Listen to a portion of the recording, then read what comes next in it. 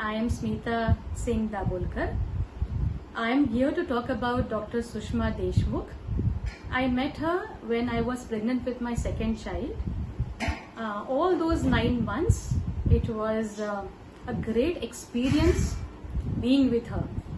I was almost 40, so I was a little worried initially. I also developed blood pressure, high blood pressure, thyroid and diabetes during my pregnancy time. I did not have anything prior to that, but she took utmost care and all my worries were gone when I met her.